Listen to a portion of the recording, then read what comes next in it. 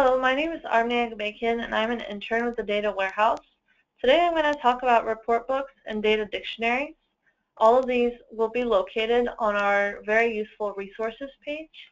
If you don't know how to access it, this link will be provided at the bottom of the YouTube video, and you can also access it by Googling DoDG Warehouse, clicking on the first link, and pressing Getting Started. The resources are on the left side. So the data dictionaries and the report books are big folders with many subfolders. The data dictionary itself contains a PDF file explaining every single report available in the data warehouse. It shows its subfolders and its description. This is very useful when you don't exactly know what you need. You can read through this and pick out which report you need. The report books are a more detailed form of the data dictionary. There is a report book for almost every single report available in the data warehouse. It shows you the data it contains and how to access it. For example, let's look at the Employment First reports. Many of us use this report on a daily basis.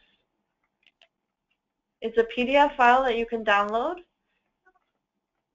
and it has, when you open it in Query Studios, it shows what is launched and what options you have to check and what the default settings are.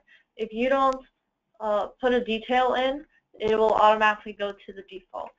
And then it shows you an example of what one of these reports will look like and what categories will be available. So you can take a look at that. We've taken out all identifying information, but if you want to make a report and look at these categories, it'll help you decide which one to use. And we have these for all the different options available of the Employment First and every other data warehouse report that we have. So like I said, these are located in the resources page of the data warehouse webpage. If you have any other questions, please feel free to contact us. This is the email addresses of all the data warehouse team members, and we're always here to help. Thank you.